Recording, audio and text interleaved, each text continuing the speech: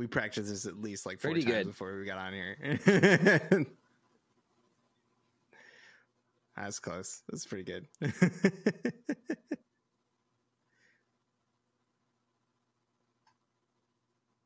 I'm Sal. I'm Dan. Because I didn't mention destroyed Andrew. the live cam. Well, one, we didn't mention Andrew, and it might be the first case file where we just didn't. No one introduced themselves. No, we've Everybody done that knows a who we lot. are at this point. We've done that many times. Have we? Have we? Yeah, usually just forget. Oh. Yeah. Well, Definitely on Power Hours. Definitely on other stuff. I mean, yeah, Oh, definitely yeah, Power yeah, Hours, Power but it's like Hours. you're not listening to it. If you're a new listener, you're not listening to a Power Hour. Like Maybe that's what. Maybe you're a new listener. You only listen to Power Hours. that's a strange breed of a They're person. out there. I'm sure they're out there. It's just like, okay, all right, that's weird. I love Power Hours. I mean, Yeah, yeah, we fun. love Power Hours, but it's like I would assume that people come to listen for subject matter over just random dudes chatting it out. Random dudes with subject matter. Yeah, but the Random power. subject matter. Oh, yeah. Okay. No direction needed. But this isn't a random. This isn't episode. random. That should have been what we called those instead of Power Hours. No direction needed. That's a great podcast. That's pretty good. Yeah. I bet you it's already a podcast. If That's not, good. we copyright. That's ours. Yeah, that's a good It's, band name too. That's a pretty good band name. We're in May 2023. Copyright. Yeah, Yeah. that's how it works now. You That's just ours. say it. You just say it on a podcast, and boom, that's copyright. I'm Same gonna make with that. write-offs. I'm just gonna submit that podcast feed. Oh, fine. Done. Yeah, we're heading over to Malta, Malta. tiny isles in the Yes, middle of the Mediterranean. this is where malt balls come from, right? Correct. This is where chocolate What's malt some- balls. Chocolate Like Whoppers. I don't know. That makes Like sense. little- I had to look it up, so I got a little screen here. Chocolate malt balls. What's You the know what opposite of enhance? Dehance. Dehance. There's Malta. Dehance. Dehance. Dehance. I'm just Dehance. zooming out. Dance. Dehance. Yeah, dance. Dehance. Off the southern tip of Sicily, you have Malta. Tiny. Yes. It's like an island the size. It's pretty much the island. The islands themselves are like the size of a city, like a big city. Like they're not. Whoa. They're not big. Pretty small. The whole Yeah, island. you can. Yeah, it's Oh yeah. Look at this Where is technologies Braden's pulling in here. What is this you're using? Oh my god. Wow, I've never seen It's that. techno sorcery. yeah, there we go. Yeah, it's Mediterranean, right in the middle.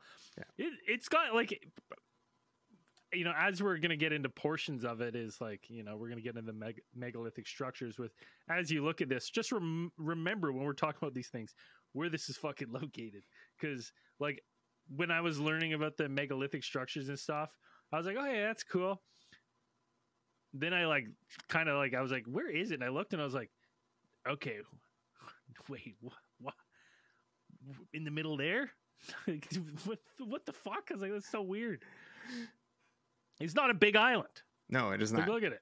In terms It's of like a- square kilometers. it is Look how not that fast far. I can move my cursor from end to end. I mean, yes. Right? I mean, Blink you of- could blink of an measure eye. it. Google Maps lets you do that if you wanted to measure it. But yeah, it is a very tiny island, but it is packed with lots of cool little structures and things. And there's tons of archaeological mysteries that are just sitting there for people to ponder upon, and have been puzzling for archaeologists since like pretty much the early 1900s, if not before. One of these, there's a lot of stories and there's a lot of legends and there's a lot of stuff that surround the megalithic structures on Malta, because there's plenty of them. There's not just like a couple temples or whatever. There's a number of like different like almost There's, like, geological. I think there's like and also artificial 19 ones. sites of note, like 19 like megalithic sites. So, It's got a whole, like, everything on there is like the whole fucking island is like a UNESCO World Heritage Site. Feels like Yeah. the whole place. Like, after seeing this, I'm like, fuck, this is on the bucket list of somewhere I would love to go. yeah, you, Like, that is you got so you got your cool. classic megaliths, man. Some of them like 40, 50 tons, giant slabs of stone, stacked doorways.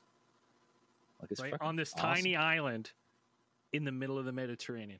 I think one of the craziest thing is this predates so many megalithic structures, pyramids, Stonehenge, all those. It was this yeah, was a number this of was the like structures considered do. to be Some like of the them do. one of the oldest ones until they found Göbekli Tepe. And then Yeah, this was the one that rewrote everything. They're like, we got to rewrite everything. And then Throw the history books away. Göbekli Tepe is double as old. Yeah, then they're like, Malta who? Yeah, it's super dope. One of the most prominent structures that they have there that they find most fascinating is these temples called the. I had to look up how to say this because it's like the way that they spell it is. I don't speak. Is it Maltese? Is that what they speak? Yeah. At first glance, I thought it was Ganja Temple. Right away, boom. That's what. Yeah, that's that's an easy one. Any word in like that's it written in English using the English lexicon that hits you with the double G to start a word, you're like, ooh. Yeah, I was not taught. I thought it was like I was not taught how this works. Gigantija or something. I was trying to say it all real funky, and then I looked it up, and then Gigantia, like Gigantia temples, which are these ancient Megalithic temple complexes that are located there on the island of like Gozo, Malta, which is like the other, like it's kind of like two islands, right? It's kind of like a small island chain, and two main islands and a couple little specks like surrounding it. But there's like two main, and then there's two little ones. So kind of the basic outline of these things is like from what we know about these temples is that they were supposedly built between 3600 and 3200 BCE, so that makes them over 5,000 years old at least 5,000 years old. And they are among the earliest freestanding stone structures in the world. They predate, like Braden said before, they predate Stonehenge and the Great Pyramids of Egypt. So they are among the earliest freestanding. Not that they are like the top, but they are among the earliest freestanding stone structures. Now, when you look at these temples, they're very like the construction of them is like it is mind boggling that the way that they are built. It's kind of like they're like almost structures within structures. The way that they're put together. And I just use this tool. So like the big island is 26 kilometers from tip to tip, or 16.77 miles. And if you're let's just include both of them together, even though there's quite a bit of water, a little bit between the two main islands, we're talking like tip to tip, 43 kilometers, 27 miles. And you have this many structures, ancient structures on these fucking little islands. Most of the temples include these very massive limestone blocks in their construction, and some of these weigh over 50 tons, and they were moved there, quarried, and then they ended up moved there. And then they have the walls, which are made of these thick and solid, along with like the ceilings, which are made of like corbelled stone slabs. It's like another type of stone that they got put together. Now, archaeologists are still not sure what the exact purpose of the Gigantia temples are. They're not fully understood about what their function was or what their purpose served, with the culture that was living there at the time and that originally constructed these temples. But it's everything. Theories kind of range from everything from whether they had religious or ritualistic significance, or perhaps they were used for communal gatherings, ceremonies, anything, even places of burial. Even though it's like right here, like I don't think any like human remains, not human, but they did say they found like animal remains, and that might mean either like ritual sacrifice or just having a good old feast. Yeah. Like just a big old cookout in the middle of these temples. And they'll have that open top too, right? Right. At least now. It's like a full stone enclosure with a perfectly open top. So if that was a roof, it would have had to have been some type of like, I guess it's hard to imagine if it had a roof, because it would have had to have been wood, humongous. I guess. Huge, like a huge rafters, but it's round, so it'd have to have like a rounded top, like a. Couldn't have not have like a standard shed roof on top of that. Yeah, I guess you'd have. Yeah, I mean, you could have wood. I guess if you had wooden like supports, I guess, kind of sticking out, like maybe something like that when you look at them. Now, there are a number of like historically important artifacts that have been found near this site and at the site itself. That you have these statues of well, they refer to them as obese, obese figures, which they often refer to as just fat ladies, which they find heavy set around. statues, you know, heavy set statues. You know, maybe that back then, like, you know, that was the, you know, that was a symbol of wealth, you know. Yeah, you had that weight on you. Yeah, it was these things, wealth and health. You know, it's like that you were healthy and hale. Heart disease. Well, I don't know. Well, you were eating well back then. If you were eating well back then, you could pack on some fat, man. Like, you were living high. Like, that's pretty much it.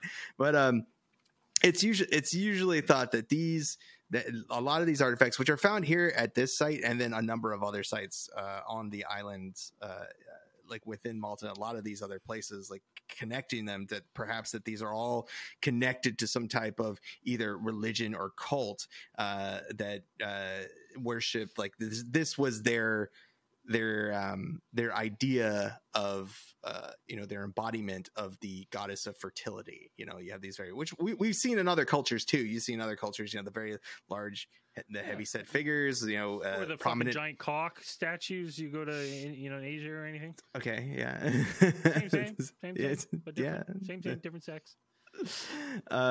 Yeah, so part of that religion too, Dan, is what I read, is that's one of the reasons why they've dated this temple complex to where it is because there are similar figurines and sculptures found in all the small, like, I guess, residential ruins, which are very small, not megalithic at all. So, well, I guess these people who lived here at these settlements were also here, therefore they built this temple because their stuff's all over. Yeah, it's a perfectly logical conclusion to come to when you have that kind of stuff. That that they were, you know, or all did they worshiping find these temples? Kind of thing. Were the temples already on Malta? Yeah, were they already here? Did they build them? And we're not really sure. Well, because you think, I was going to stay on this point for a quick sec, because we talked about how small that island is and the size of some of these complexes we're going to get to more after. And the weight of some of the big stones, like 40 tons. We're talking like the size of a small house in a stone. Yeah. And they're building these in the middle of the ocean. Supposedly, they would have had to, if you go with the timeline, there's no land bridge at this time. So you would have to sail there. Let me just tell you, like boats weren't that great 5,000 years ago. Yeah, probably not. I mean, we don't really know much about them. They weren't spectacular. I was looking at some like boat history, and I was not impressed. Bundled wood, right? Wrapped tree. The first boat was like a canoe, and it's 8,000 years ago, and I was like, it's basically like a hay canoe, just tightly bound, like looks like hay. I mean, yeah, they definitely probably wouldn't have been like Reeds, importing any of their heavier building materials on those boats, I'm sure. But yeah, it's like, yeah, the fact that we do have an established culture here that can be connected to these structures, that it's like, did they build these, or were they already here? One of the people who contests one of the people who contests the official dating, or what is considered the official dating of these things, is Graham Hancock, the legend himself, the legend, the man, the myth, the legend, Graham Hancock, who always makes a hell of a point. Who sails the Croatian waters on yachts with Saves the Day. With Man Who Saves the Day, talking ancient cultures and ruins. And they probably talked about DMT. They probably talked about the Gigantia temples at sometimes, because they do also feature prominently in his what is it, the Ancient Apocalypse, right? Ancient Apocalypse on Netflix. It's awesome. Highly recommend. And I think what is it? You watched it? I watched it when it first came out, and then I refreshed my memory just before we recorded this one, But he's pretty much saying that he's making we're making the points he's making. He's that this is a small island nation. They would have had to just sail over, probably from Sicily or some other. They think Sicily, sail over, bring animals, domesticate it, farm, and then seemingly out of nowhere they just build these gigantic megalithic structures out of nowhere. Seemingly out of nowhere. And that doesn't, to me, like right there, when you say it like this doesn't make sense, because if you were to look, let me pull up my map again here. If you were to look at this and say you're like, obviously You didn't start on Malta. You came to Malta, right? There would be evidence, like you would think there would be like evidence of these things being built somewhere else prior to be like, it doesn't seem like a good area to be like, you know what we should do here? Build some structures we've never built before in the middle of nowhere. Really big. Really big. Let's get crazy. We're going to have to bring more people now. It's like you had people wherever you came from. Like if it was Sicily, Italy, some of the other regions there, it would make it would make more sense in my little monkey brain if you had like some more of these kind of ancient structures on the edge of the Mediterranean, and then you're like, oh, and they're on Malta. You're like, to me, I would be like, okay, that makes sense. It's very strange to me that this is the first instance of these things in the area. It's just like, boom, on this island, and everywhere on this island, nowhere else. A small island. So most, like if there's a size, it looks like a sizable population, most of that island's going to be farm and livestock land. Like, because there's nothing, there's no, like, you're not really trading it, that you're that far away, that long ago. You're just like self-sufficient on this island. Well, and the other thing is it's not like, of what we know of the area, this predates like, all these things. It's not like this was like a hustling. The Great Pyramids pre-built predates the Great Pyramid. But most pyramids in Egypt.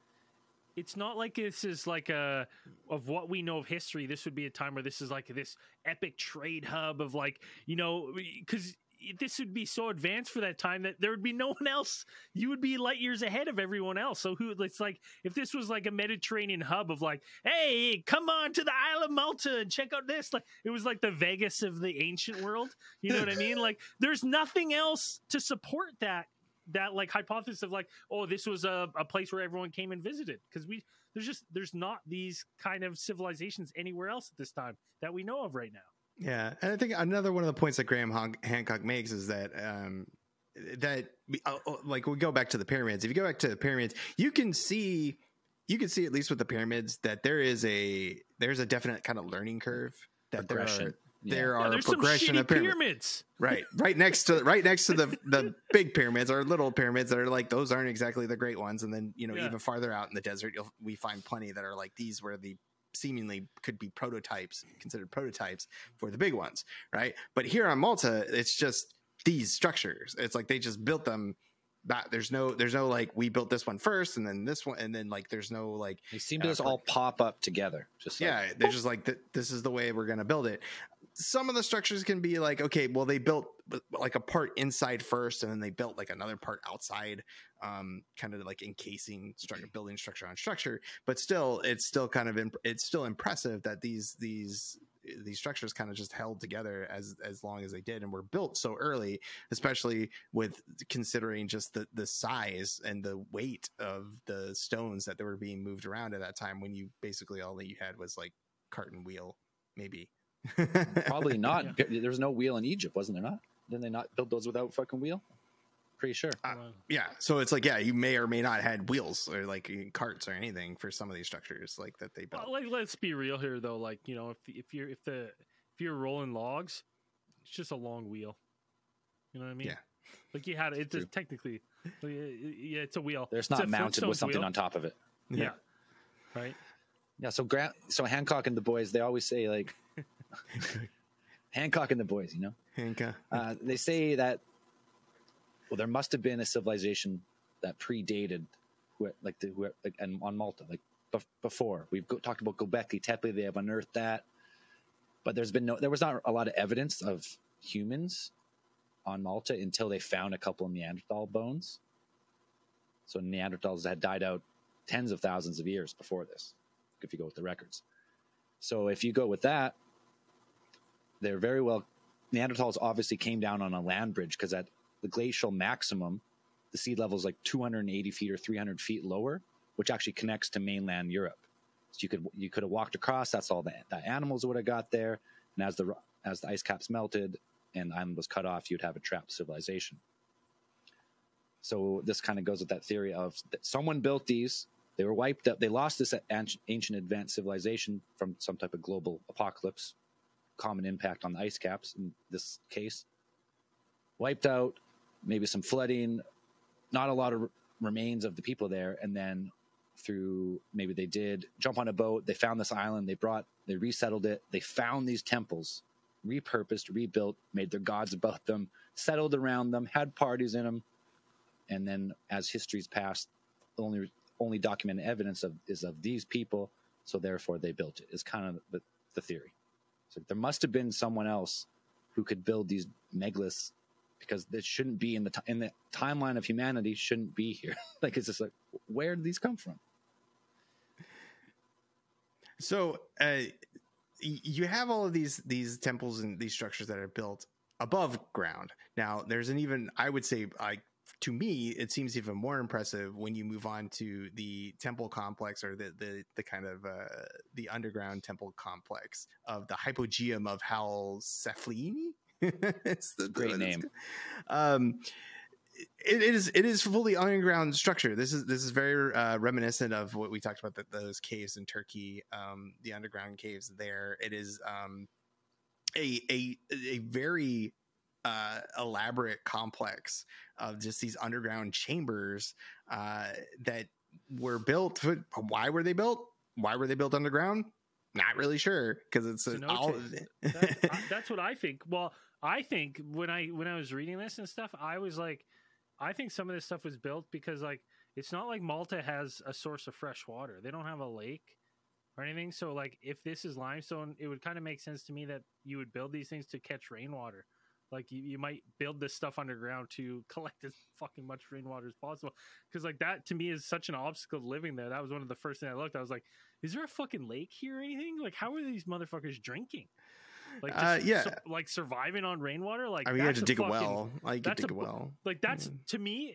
Yeah, dig a well, or like if there's if this is like a lot of limestone area, like maybe there is kind of like a cenote kind of thing, like in Mexico, where there's just like these pockets of areas that collect enough rainwater over the years and are cool enough that it doesn't evaporate. Because I'm like, it doesn't seem like a good area suited for humans if all you're doing is living off rainwater. I mean, I guess people live in the desert and shit, but very difficult. Yeah, this is a problem. It would get hot lugging all those boulders around. You need water. Oh yeah, big time. You gotta hydrate. So the Hypogeum itself is actually dated back to the Neolithic period, so probably between 3600 and 2500 BCE, and it's again estimated to be at least 5,000 years old, and that the entire complex was carved out of the solid limestone using, from what they can tell, is just primitive, like primitive tools that would have been available to them, probably, like antler picks and like stone hammers. Like, that's all you got. So fucking long. So long. An unbelievable amount of time. Or it was already there. Or it was resettled. Well, to be honest, like when you give me the options of like, oh yeah, you just had like a generation of family that just like chipped away at this thing forever. Or it was there and these people claimed this area with these tools. And it's not just that they chipped it away. It seems to be chipped in a way that it actually has acoustical properties. Mm-hmm. Like purposeful. Like they seem like designed. That is one of the more remarkable features of the Hypogeum, and that, when people go there, and I think it's still open. I think it just reopened. I think it just reopened. Yeah, for people to go in. And it's like, and you go in there, and they will tell you that certain chambers exhibit very unique resonance. They produce almost a reverberating effect, or they even amplify the sound within some of these chambers, and that the archaeologists and the people who study the Hypogeum say that a lot of this is intentional. Like there's no way they didn't know what they were doing. Like this is something they wouldn't have been aware of, but they were purposely designed to do this to either. It seems like each like chamber that they've tested like is almost like it's for this purpose. Like it's this frequency. If you were to chant this tone, it's going to amplify better in this room compared to this room compared to that room. So it's like they had different uses for the rooms in this fucking thing. Yeah, that's how they summoned the fucking Megazord, is they all would have to go in the room and fucking... Gotta hit the perfect frequencies. That's absolutely mind-boggling to me that they're like, you know what? before these people start chipping away with their fucking antlers, they're like, listen, I know everything about sound. Crazy idea. Let's just chip away at this limestone, and when we get down there, this is going to be crazy. What I'm gonna build here. Just, I wish we had some better tools. Like at this time, I'm pretty sure there's no like written. There's no hieroglyphs, nothing written in these caves or this, even on Malta itself. So like this, whatever culture was there. No, there's no one. Look at this. They didn't write anything down. Yeah. So the Hypogeum's discovery is like, it's kind of interesting in the fact that it was kind of discovered by accident, like when they found it. Like, because Malta is such a small island and stuff like this, I guess it went through a type of when it was going through kind of its industrialization and urbanization, a lot of the areas on there expanding out, like they were stumbling on a lot of these archaeologically significant sites that they just kept. It's kind of like in Egypt now, where it's like you can't dig 10 feet without finding like a burial chamber chock full of mummies. Like I said, and probably curses. It makes me wonder like how much stuff might have been over, like entrances to tunnels and stuff. Oh, sure. Accidentally like run over, demolished, because in World War II is a very strategic island. It's like the point of like British naval fleet. And imagine when they're building barracks or they're building stuff for the dock or whatever, they just like, fuck it. What's this? Oh shit. I don't know. Bury it, bulldoze it, pour some cement on it. It's over. It's like how much stuff is underneath. Yeah, and it's a lot of its excavation, again, it was accidental. It was just kind of like before anybody even got in there to document it. It was just like pretty much like road workers and stuff that just kind of like ran into stuff and like, oh, that's road workers' nightmare. By the way. Halt. Yep, you gotta stop everything, and then you're like, okay, well, I gotta pick up this stuff and move it, and then somebody comes out there realizing that, wait, no, this stuff's really important. You guys are just chucking it into the back of a truck and hauling it off to the dump. Like, what the fuck? This stuff's 5,000 years old. You literally have like a round table with all the boys, and you're like, all right, boys, ethics time. Do we pretend we never saw it and just continue on, or we all want the next couple weeks off while they? How big was the bone you found? Yeah. Pinky finger? Not bury it. Gonna keep going. What that skeleton have? Angel wings? Like, I think so. Like, I don't know. Maybe. Like, check it in the back. He thinks this is important? Nah, it's whatever. That skeleton got webbed toes? Nah, come check it in the back. Horns? So with it being kind of an accidental discovery, there's a lot of reports and stuff that have that were kind of published, and so there's things that are hard to verify but sound fantastic when you kind of come out it, because there's reports like when it was originally discovered the first time, there were over 7,000 skeletons found piled inside the chambers, stocked. So which they were kind of being like, oh, like maybe this is a burial chamber. And then there was some talk on in the initial phases of the excavation, like I think in early 1900s, like very beginning of the 20th century, they found xenomorph skulls. Well, yeah, they said elongated skulls. So there is some potentially xenomorph. There is some debate as to whether when they were referring to these elongated skulls, they used the kind of phrasing as they had the long style skulls, and kind of back in the 1900s, you still had the kind of phrenology, fad that was still kind of going around.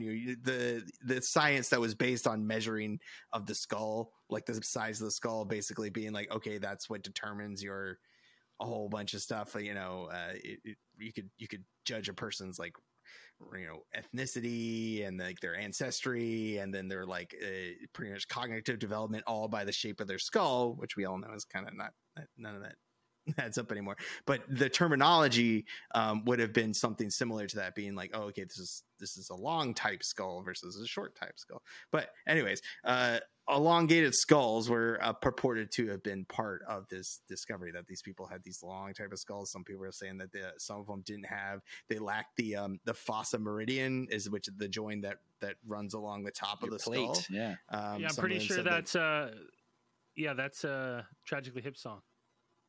The fossa meridian. Is it? It could be the fossa meridian. You just sing a couple bars and then we'll get it.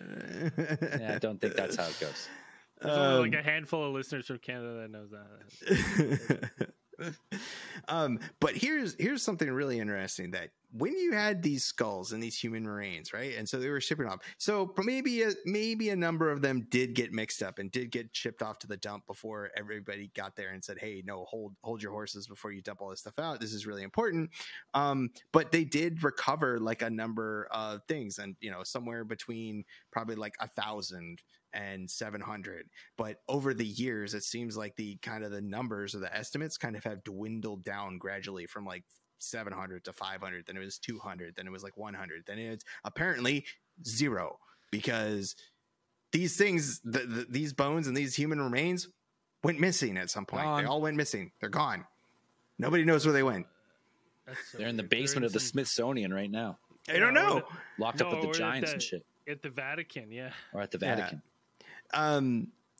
So nobody really knows. And kind of one of the things is that some people kind of place the blame on the person who was part of the first recorded archaeological investigations, and the head was by the name of Sir Themistocles Zammit, who is a Maltese archaeologist and physician, and he started in the early 1900s to excavate the hypogeum.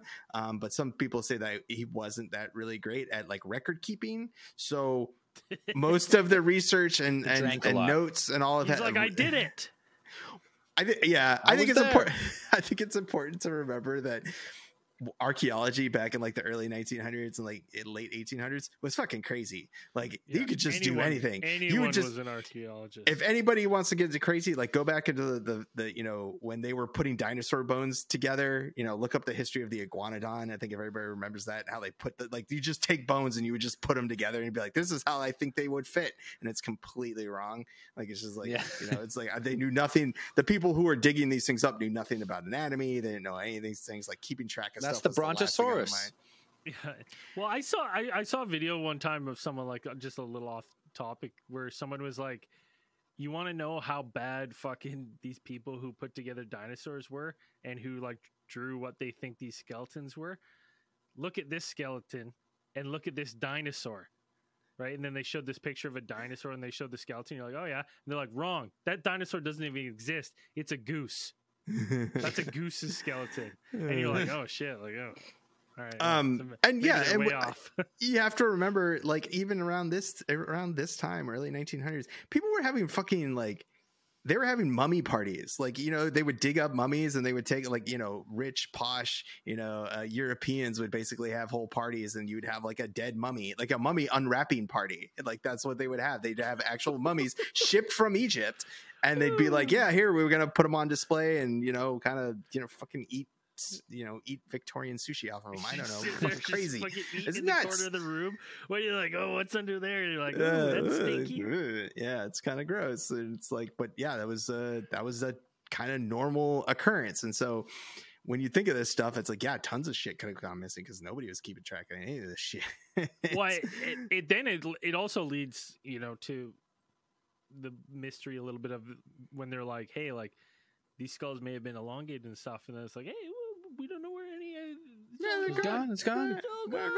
It's like, well, how elongated were these skulls? Do you have any picture? Nothing. It was 1900s. Like, goddamn. That would be something though if there was elongated skulls, because they had elongated skulls in Egypt not that long after, and they've been all around the world, like people trying to stretch their skulls to imitate something, right?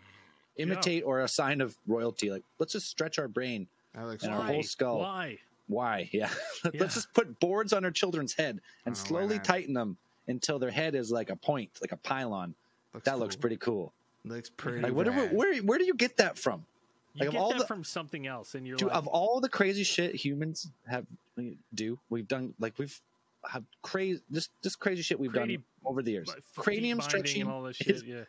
Fucking I think neck elongation is pretty weird too. Like, but even that too. Why are you fucking trying to make your neck long? Like, what is that? Cool. Like, when at least your head, at least the brain of your body is still in the right cavity. Your neck is longer, but your head is the same shape. When you put your head through the boards and it fucking like stretches back like a pylon, why do we do this to ourselves? Some king had some really high forehead, and everybody's like, "That's cool." That's like I want my head to look like that. It was the that was the same in Egypt, but they call him the alien king, Akhenaten or whatever. Akhenaten. Yeah. He had in all the hieroglyphs, he has the fucking flat, elongated head. Everybody thought that was pretty rad. And they were like, I want my head to look like now that. You see that kid in school and you just call him Five Head. Right. That's what you call him. Like, everyone had a kid in high school who had that huge fucking forehead. That guy's royalty 5,000 years ago. Your head's not tall enough, though, Dan. I'm talking about guys with a really tall forehead. Yeah. One of them box head motherfuckers. Alien. It's you went to school with an alien hybrid, like probably. Yeah, that kid he's a king of humanity 5,000 years ago. Yeah. Now he's being called Five Head. Yeah. Yeah. Poor The kid. rest How of us far they have fallen. Had our heads bound to look like that. So yeah, we talked about the unusual acoustic properties of the hypogeum, but there is some theories out there that it's perhaps like, not only were these just used for like rituals purposes or singing or entertainment or stuff like that, that these could have, maybe these unique resonances and amplifications of sound were actually created using, like, how would you figure it out? Like how did they, that's one of the questions you have to ask. Like how did they figure out that all these sounds and frequencies interacted just in such a way that like they would work? Because it's not like you're just going to carve it out and being like, okay, if we put this chamber exactly here, this distance from another chamber, we're going to know that it's going to sound. We need to dig this chamber right here to make it sound this, to make it sound. We have to have this chamber perfectly this wide by this long by this tall with this angle of wall, and it's going to make this frequency. They knew, for some reason, it's like healing properties, or like you go in this chamber when you're whatever, some type of illness, and it heals you faster. Or they had a reason to make these chambers in a way that resonate like that. It's fucking wild. So some of the speculation will be that that they were taught this, like they could have been taught this by this perhaps the was it our buddy Freddie Silva would call them the Shining Ones, or the Nephilim, the Nephilim, the Atlanteans post fucking the Atlanteans, Lemurians, any type of destroyed civilization. Perhaps some of their scholars, or their those who fled from the destruction of their homeland came here, or were already here, or they were already there maybe, and taught the people who came, that emigrated to the island of Malta, and then taught them these techniques about I sometimes think in my head when we were talking about these things that if there was like a Nephilim or something that were here that's not from here, they got stranded here, half demon, half angel. I love it. Right, whatever. They use these acoustics for, like, we think we're like, oh yeah, they had these we go there like, oh, you can echo and stuff, but like us humans don't have the same, whatever their bodies or stuff, whatever vocal sounds they can make. They would maybe use this stuff. We could never on the level that they do, right? But it's just left there, like, so it's like, or they just because if this is actual information, it feels like this information would be so important that you would see this from Malta, then everywhere. You're like, oh yeah, we just got to make some fucking sound chambers and this and that. Like, this seems like really, really important information if this is the fact. So I always kind of think that maybe this is some sort of, like, if it is the Nephilim, that it's either something they didn't want us to know, or that we just can't even fathom what to do with it in our human bodies. Like, they are just human bodies are not going to make the noises needed to activate whatever acoustic properties are there to the full potential. Well, we've heard that. I mean, you hear that all the time in, like, this field, like acoustic properties, frequencies, like higher geometry. We heard about with Freddie Silva, like in the crop circle themselves would emanate a different frequency from the surrounding areas. You hear about it in like the great pyramids and like the King's Chamber. It vibrates at a certain frequency. So the cultures of the time knew something about the frequency. Like, frequency has to have an effect on the human body in some way, because if just all matter in general is vibrating frequency, right? Just atoms into molecules vibrating together to form this surface, depending how tightly they vibrate, or how tight they are and how fast they vibrate. So if you Like if what I'm saying, you can see it when like an opera singer breaks glass or whatever, or that principle of like a resonant frequency can affect matter. Like, so sound can affect matter. So if you can identify the frequency, let's say of cancer. Let's say you could, this has always been like a pseudoscience thing. They say like, oh, if you could identify the frequency of cancer and you could hit it with ultrasonic waves at that frequency, you could actually disrupt the cancer cell and kill it from the inside. Or the Twin Towers. Or you could dustify the Twin Towers with ultrasound from space.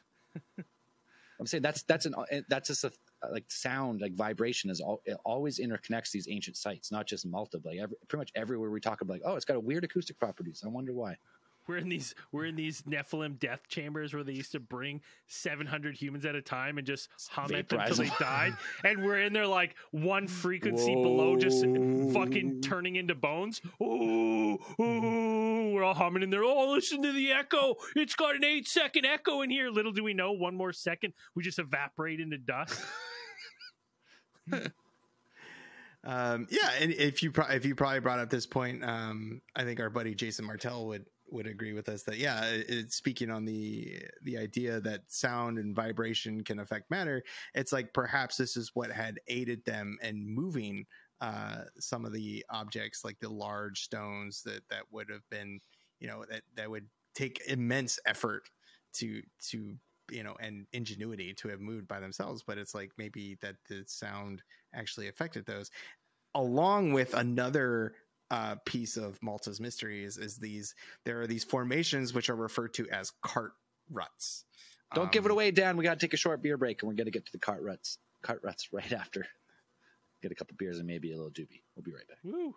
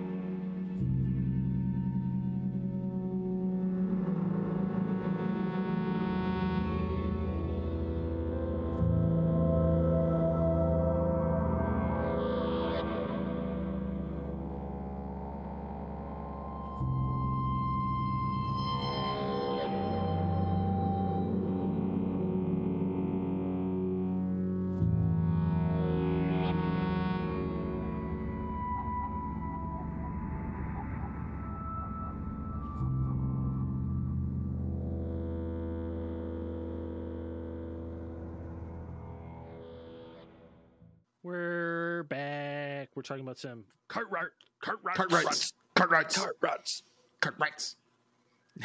That's exactly what we're saying there, Dan. Is it ruts for carts? Well, they appear to be, or it's Ruts like for that's something? the only way. That's the way that they appear to be. Like if you looked at them straight on, you'd be like, okay, these are a series of parallel grooves and or maybe tracks that are carved into limestone bedrock found all across various locations in Malta. Like, and these ruts will run in straight or just slightly curving lines that extend for long distances. But it's basically like sometimes fucking several ancient train kilometers. tracks. You're just like, once you get the grooving, you just fucking plunk it in, you just pull. Well, it seemed when at first look, you're like, oh, that could be natural, and then nope, they're like perfectly spaced, and they just follow each other. Yeah, across the land. It's wild. Most scientists date these to sometime around the Bronze Age, probably around 2000 or 2500 BCE, and these things may have been in existence for thousands of years, that they've been there, just kind of hanging out there. And apparently they can be found in like several locations across the Maltese Islands. But they are mostly found on these limestone plateaus and hillsides. Now, they're not all exactly the same. Like some of them vary in width, and they're saying that probably that they are probably around 60 to 90 centimeters apart from each other. But the depth can also vary, and that some are pretty shallow, but others can reach like several meters deep into the limestone bedrock. Now it's like trolley tracks, and they don't know what they're for. Like they're not really sure. Well, I guess they didn't have wheels though, right? Well, it's like Bronze Age. They Bronze Age. They might have had wheels 5,000 years ago, but we didn't. 4,000, yeah. 3,000. I thought we just said they likely didn't have wheels. Maybe they're just pulling sleds. That was like 5,000 years ago. But yeah, sleds are fourth millennia BC, modern day Iraq was the first wheel discovered. See, I wonder if it was something like, and this is just me. I know nothing about history. Absolutely nothing. But really? due to the fact that you said that we don't know, you've opened a door for me to just take wild guesses. Yes. Yep. I wonder if it's something like, this is going to get wild, but there is evidence of like, animals and stuff on the islands. So what if they carve the first things they do is they carve these, they didn't know the wheel. They're like, this is so foreign to them to have a wheel. Yeah. So it's like a bobsled track, right? And they just lube up these fucking tracks, right? They just lube up these tracks and then pull carts, right? Sure. With basically like blades on them. Yeah, I mean, sure. Just slowly cut it could have been that, but pull like we were saying before, perhaps, if you want to go wild speculation, you're saying like, hey, maybe these are just actually, maybe they have some type of sledge that they put on there, and that they somehow propelled this thing with these acoustic technologies that they had talked about. Because we talked to our buddy. Like I said, Jason Martell would be like, sonic technologies to like move stuff along these, and like you want to keep them going in one direction or whatever. Like you would just kind of like, you'd use your sonic technologies to levitate these objects, and then you just kind of push it. You just push it along these tracks. Shit. Like that's a way better idea. Well, yeah, it's I guess fucking magnets. Less messy than having to lube it up with whatever. I guess animal fat, like some kind of like. Well, yeah, I don't know. Where would you get? They don't have the wheel, but they have industrial amounts of lube. Like where are they getting this? From the future, baby. Right. Okay. Oh yeah, it's the sex jelly from the Villa Boas encounter. Like it serves a dual purpose. Not only weird arousal jelly that when you get abducted by aliens, but it is also it's a good way to move your 50-ton limestone stones around. No, that does make more sense to me that it'd be some sort of like track for like anti-gravity, because if we're leaning towards like there's some sort of ancient technology that we don't know about in an ancient civilization that was possibly behind these things, I'm gonna go ahead and say that they'd be like, if they're doing all this other stuff, they'd be like, yo, use a wheel, idiot. Like, let me show you. Fucking round, see this ball rolling, put it on the fucking carts. It's crazy because what if this hypothetical, there was some advanced civilization, and they had these tracks were the foundation, and in the tracks was some type of metal for some type of anti-gravitic sled, let's say. because most natural metals, until you make them like type of alloy, rust. Like any type of iron derivative is going to rust when it gets to the surface. So like iron in the ground will stay there forever, but as soon as it hits air, you got, say you throw something in the landfill after a few hundred years, it's going to disintegrate, turn to dust, red dust, and eventually, if there's a big flood, wash away or whatever. So say there was something in there that we're talking 10,000 years plus, oxidizes, washes away, turns to dust, goes into the soil, flood comes, washes it away. Now we come back and we go, oh, there's these fucking grooves here. No evidence of any metals though, because it's been washed away. Now, what are these grooves for? I don't know. Maybe use them some type of sled, I guess. Because 90 centimeters does not seem that far to be. That's 1 meter. To have any that's not a big cart. 1 meter, 1 meter cart. And the crazy thing is, in the documentary, I think it's episode 3 on Ancient Mysteries or Ancient Apocalypse, some of these tracks actually descend into the water. So they've been there. So sea level has been rising since the end. It's been rising for 10,000 years. Yeah, and then some of them like go off like cliffs. They just like sheer cliff. They just they just end. So there's like they end in random spots. So some of them go into the water. So if there was a civilization here, let's say during the last ice age, because this is far enough, we're well out of the ice caps. This would have been probably a nice 4-season place. What the fuck was I just saying? I just lost 4 it. seasons. It's end of the last ice age. Last ice age. Cart ruts are going into the water. Oh, yeah, that's right. That's right. Cart ruts in the water. There you go. So there was a civilization here 10,000 years ago. If we could follow those ruts, how far do they go down? So if they go down, like say, imagine they go another 100 meters, that puts that like occupied land at 10,000 plus years ago. Just like that. Just because we just don't know because we haven't found fossils. We found those couple teeth. So now you're 10,000 years, and then, I mean, how far do we go back? Because if there's Neanderthal, so they've been, how long? Like they've been gone for tens of thousands of years, and it's widely accepted that we coexisted. We fucking fucked around with them. Some of us got Neanderthal DNA. Mm-hmm. We coexisted at the same time, probably for tens of thousands, if not hundreds of thousands of years. We had us and those guys, kind of the same. They were a little stockier, stronger. We might have been a little smarter and more dexterous. And Hi, my name is Brandon. This is my Neanderthal wife. She can carry you everywhere. Yeah. She's really strong. No, but they actually thought they think that she's given me 16 children. 4 at a time. Yeah. They come walking out. They come walking out fully grown, litters, fully developed. They have muscles. They can come walking out. They carry a club, easy. My pelvis has been ground to a fine dust. I can no longer walk. I've got like a cane. I like walk with one of those like hip dysplasia. I have multiple fractures in my pelvis. Worth it. Get yourself. So yeah, there's another one of the theories is that that's kind of out there is that perhaps that these tracks were like maybe not just used for transportation of some type, or perhaps anti-gravity sleds or something like that, but perhaps they were kind of the infrastructure for the formation of a ancient power grid. That there's if you ask some people, like some of these might be line up with the geomantic lines or ley lines or anything that run across that island, that these cart ruts were built or formed in such a way to take advantage of those terrestrial energies, those latent terrestrial energies that perhaps you could amplify them, either with does the cart tracks lead to the temples? I'm not sure. That's something I didn't really come across. It didn't. If in that case, say those like Gigantea it's like the power center, and then has all these tracks, and in those tracks are laid some type of material.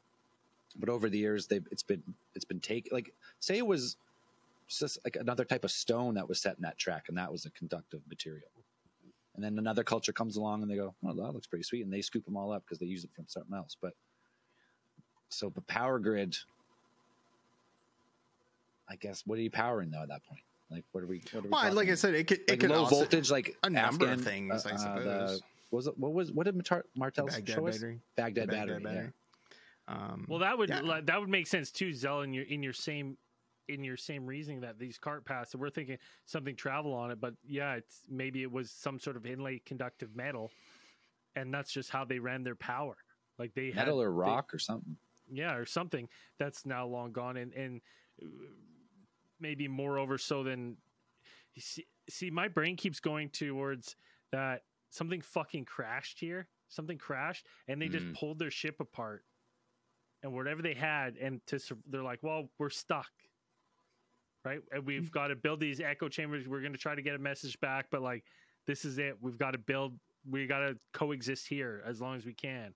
And so like Malta is them building a society, you know, and this would be a perfect spot because like, think if you were building this, you're like, listen, we want to steer clear of these fucking apes. That are these hairless apes that are running around. They're fucking savages. They're absolutely wild. They're gonna kill us. They've got crazy animals. You know what? Well, let's go here. Let's build our little civilization here. We'll try to contact home and live as long as we can. And they make it one generation of whatever they were, and then die off. And then slowly we find it, start pulling it apart. So that what were the tracks and landing strips? Well, maybe it's just that they like power, like they had a ship power source or something that's long gone, and they just slowly pulled everything apart. And they had like this was powering some sort of technology that we can't even fathom, based on naturally occurring elements on Earth. They had just a more a symbiotic relationship with the natural elements than we do, maybe. Or they just had a better understanding of how to more efficiently utilize the elements on Earth than we currently do. So if they came in a ship, do you think then if we did a nice, spent some time diving around that area, is there an alien ship at the bottom of the ocean, washed off the shore? Well, no, I would say it'd be eroded and gone. Eroded? Well, who knows what it's like? Who knows what it's built of, right? Like, it's got to be some... If you're an alien ship, you're some type of like pure 100% efficient superconductive alloy that is. Yeah, but if they pull it, if they're pulling it apart, yeah, maybe they're biological ship. Yeah, maybe that's a good point. But I just don't know. That's kind of why I think like I can kind of like grasp onto that and be like, okay, well that's why it's in the middle of the ocean, because you don't want to fucking have run-ins with anyone else. Like you can be self-sufficient there. Like you're fine. Right? Because of like everything else, I'm like, why isn't there fucking temples around the Mediterranean there at that age range?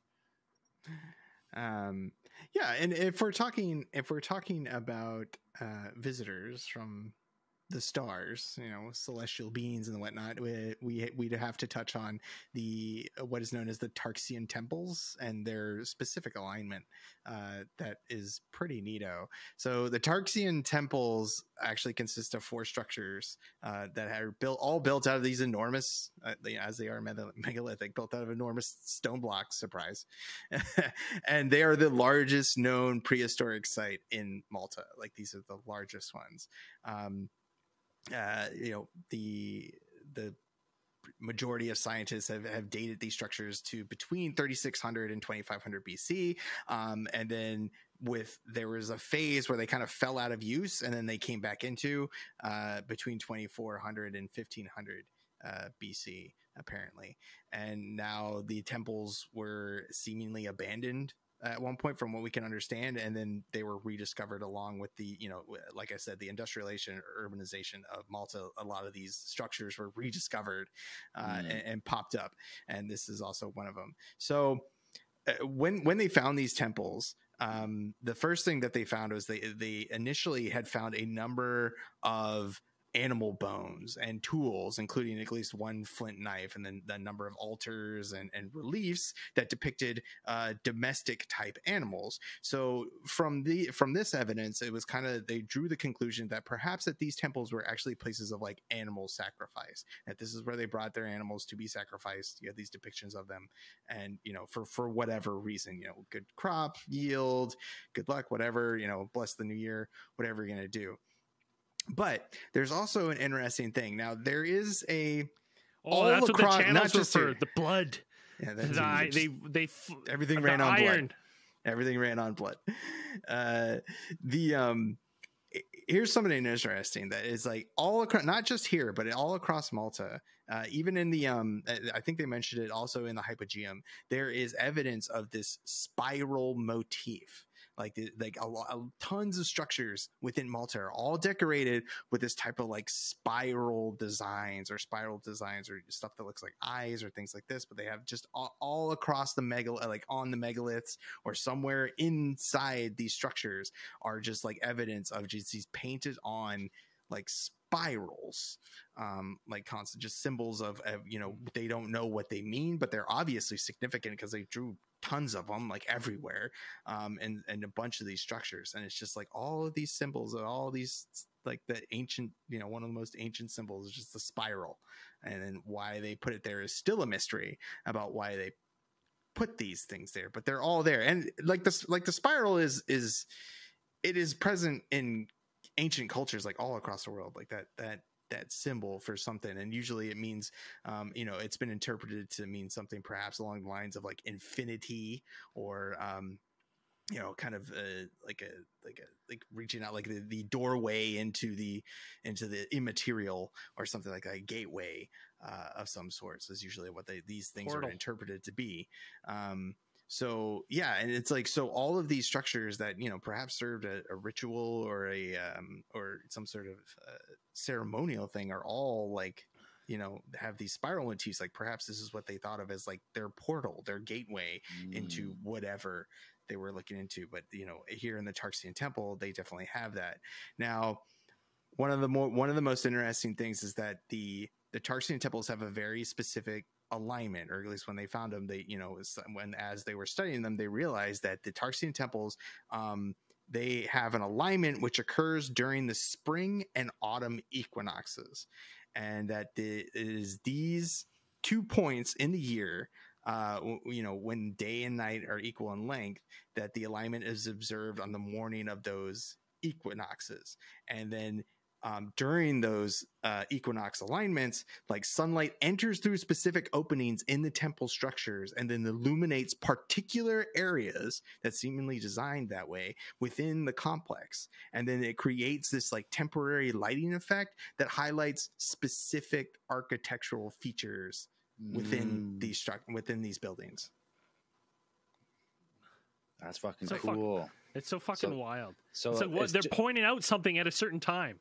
We just don't understand why. It's like Raiders of the Ark bullshit. It's like fucking, you put your staff in there and you just like lighting up all this really cool stuff. But because that's what Hancock says about another reason he thinks that the date of these temples are so much older, because like on the equinox in the spring, like you can see the precession of the planet. If you can rewind in time and you point the opening of this temple, there's 19 temples and they're all slightly aligned differently, but all kind of looking the same way.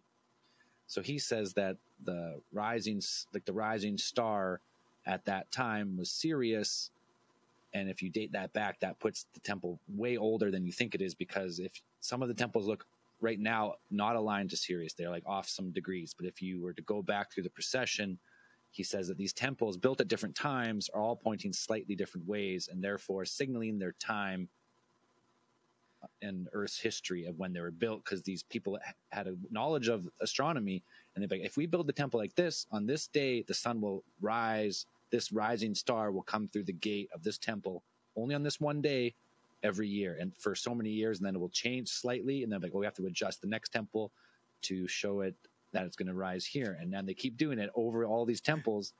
And if you look it up, I mean, I don't have credentials to fact check, but as he says it, through these temples, they're built different times, they're all pointing slightly different ways, and it's signaling where it was in the precession, and then you can date that back based on that type of structure.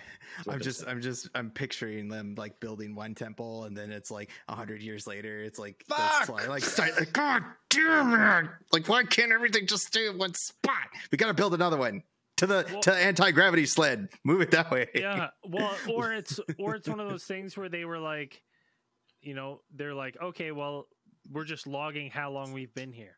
Like we'll build this one, and we're just not collecting all the information from these temples.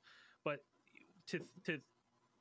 for me, I mean, it's weird that mainstream archaeology won't think that way as well, because if you're talking about some of the like they're going to be so precise acoustic to get these acoustic properties, and then like mainstream like historians and stuff are going to be like, yeah, but they were off a little bit on the stars. Be like, well, if you rewind to like if we date it back, it actually did fit a star.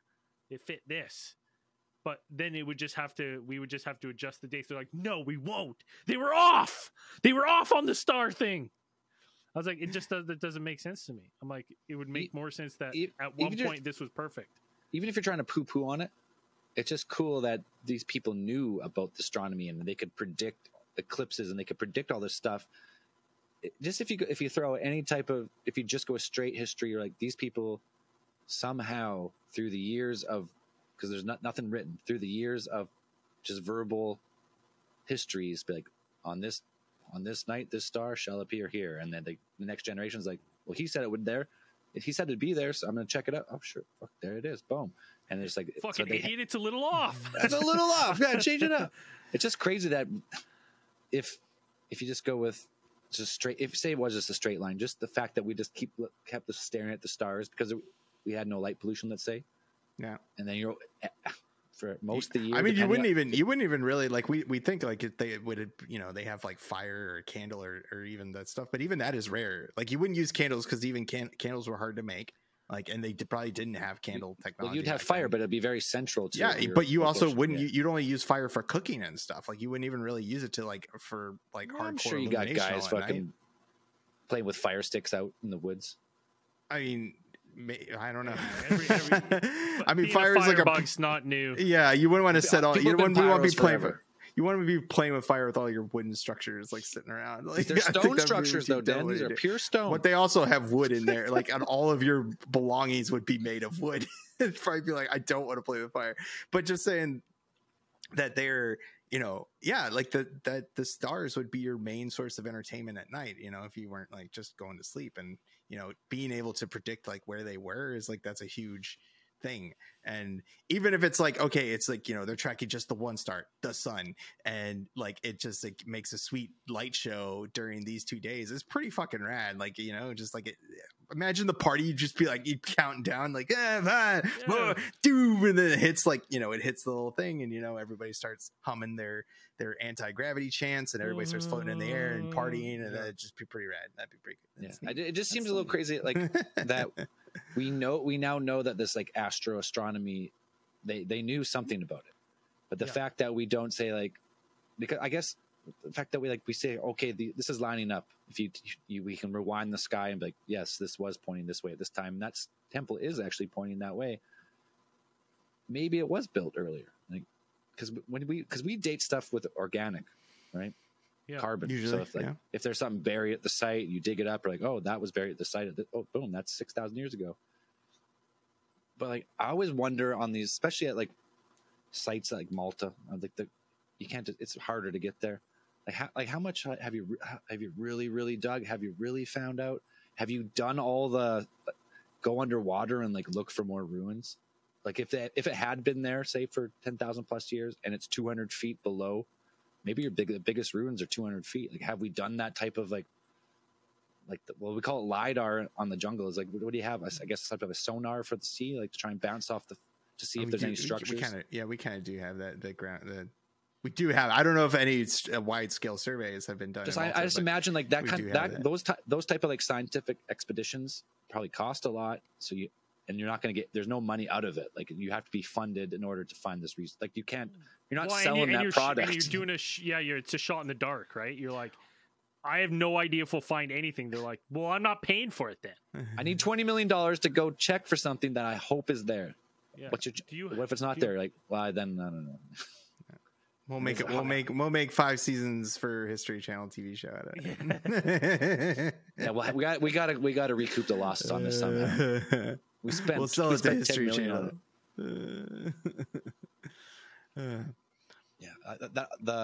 the submerged civilizations, that always fascinates me, because if there was something if there's a big drop off and there was like a little plateau that's been, 10,000 years ago was right on sea level, and now it's 200 feet below, and 200 feet's like, you don't just get there. You don't, from the surface, it's pretty far.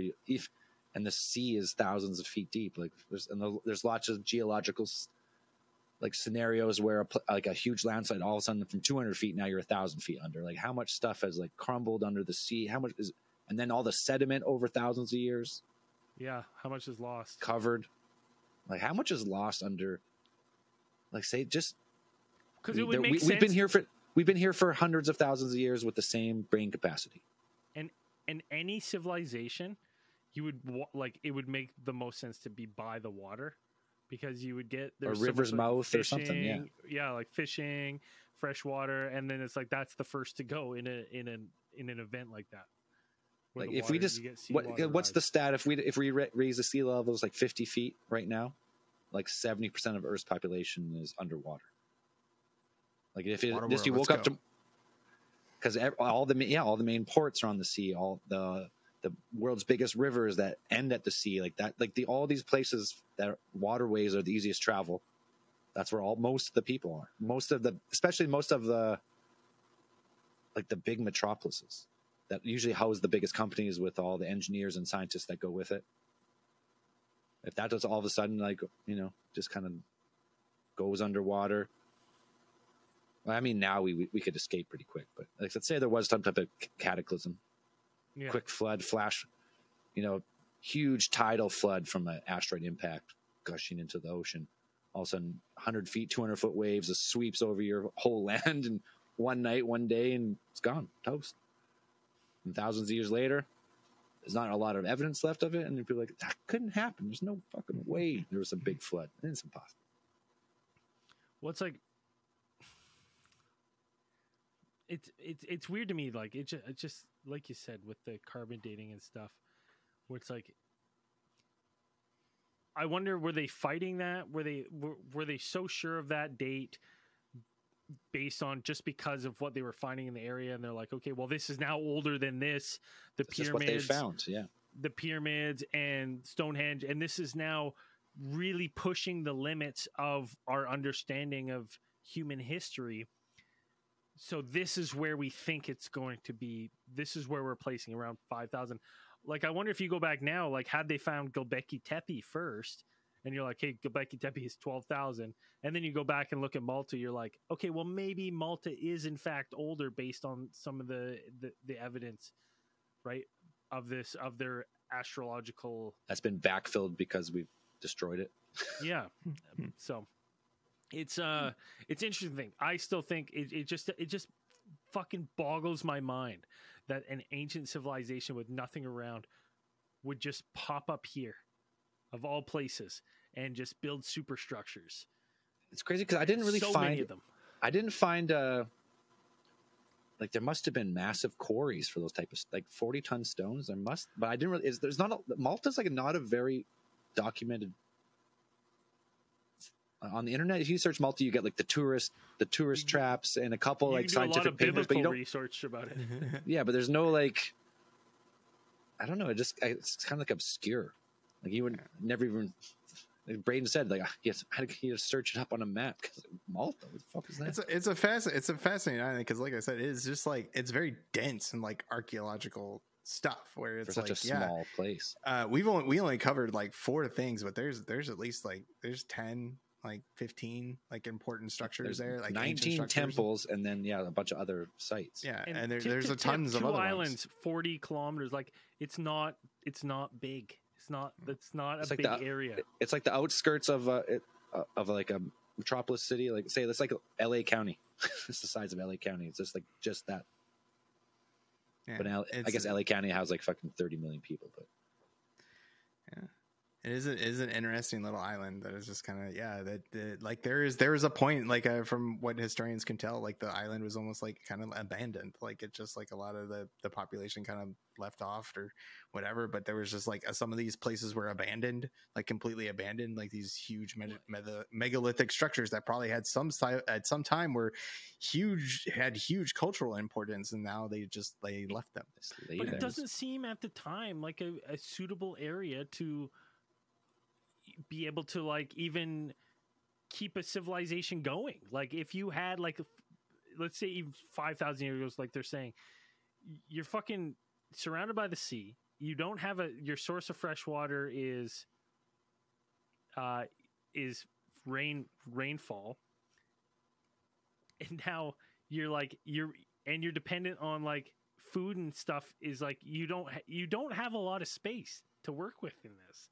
Like, it just doesn't make sense to me that this would be the spot that, like, to me, I'm like, it just doesn't make sense. Like, anywhere else along the Mediterranean, we should see signs of like a civilization around this age. That's what I mean about the submerged civilization. Because if you were to drop sea level 250 feet or more, whatever it is from last ice age, all the way from Italy and Sicily and Malta, it was all one country. So if there was something there, it's all hundreds of feet underwater, under sediment.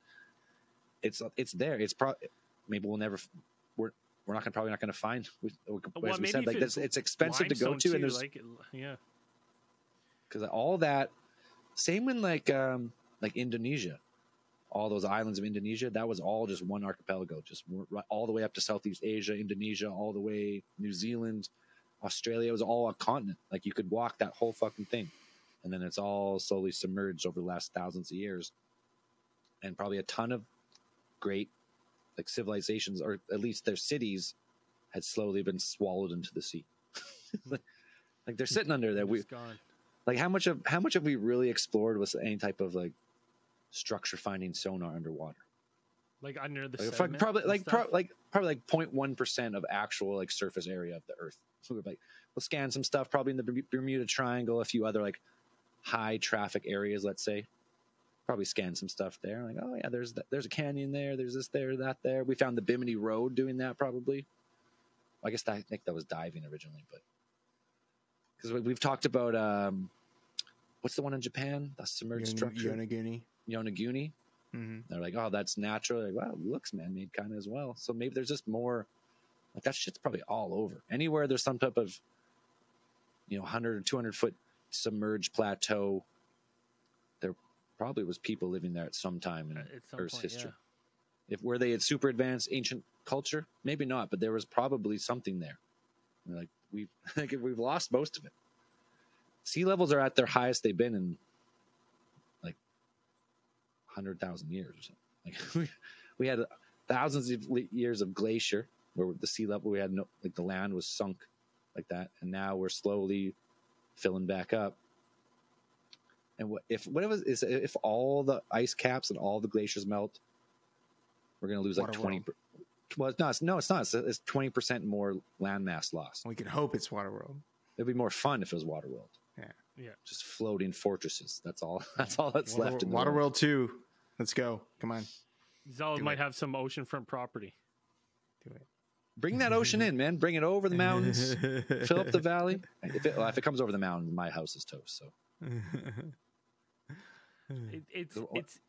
What am I? I think Kelowna's 300 meters above sea level. So it's got to come up 1,200 feet. To take me out. You're probably okay. I might be all right.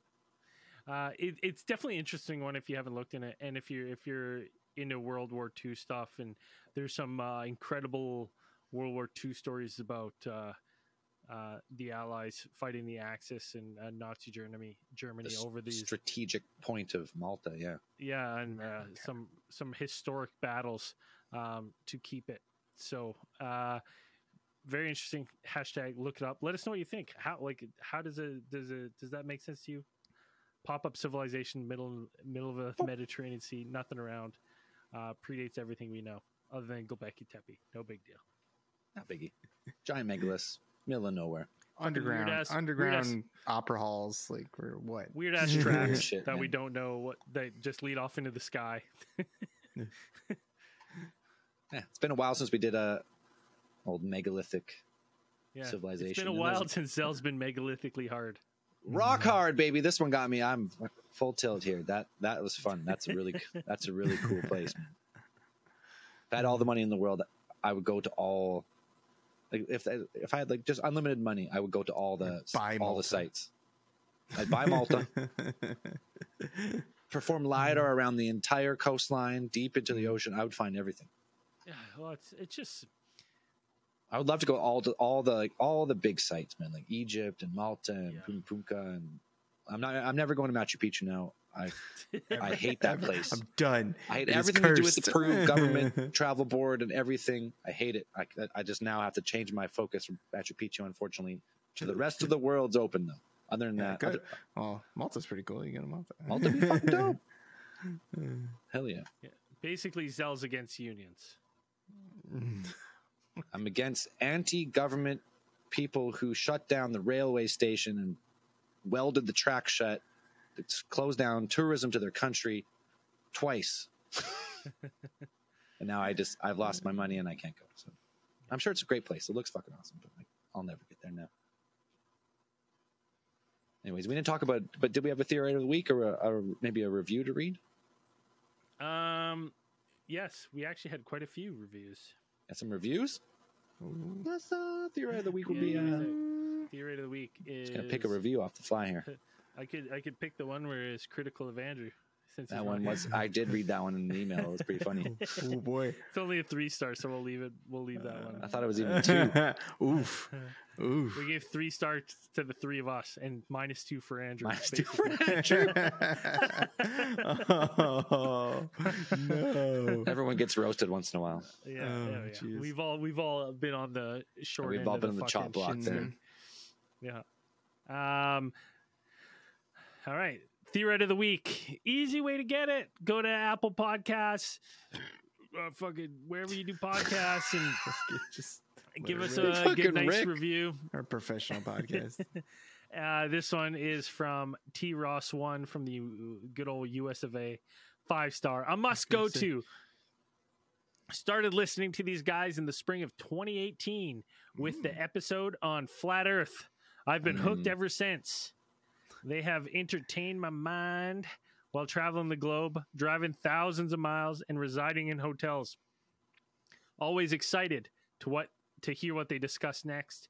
Crazy to listen to conspiracies while pondering cause and effect. My favorite episode was way back with the pyramids. So, hey, way back. You know what's funny? 3. If you like that episode, you might like this episode, T. Ross. So, hey, thanks for leaving that review. Help the show. Go leave us a review or support us on Patreon or Supercast. Go to alientheorist.com, the support tab, or go buy yourself a fucking shirt from our merch store. We got dope ass sweet merch. And here's the thing: if you look and you're like, the shipping. Listen, you go to our Patreon, support us $50 a month for 1 month. You get everything we've ever done, and I send you a shirt. All right, so you don't have to worry about the shipping or whatever if it's going to be over. It's literally the best thing you can do. You get everything, you get a shirt, bada bing, bada boom. Also, by the time this comes out, some people messaged me and they said, "Hey, listen, is there a way I could pay more for a shirt to support you guys?" I said, "No." And then I went, "Oh, you know what? Sure, I'll make one shirt just for the 2 people that messaged me."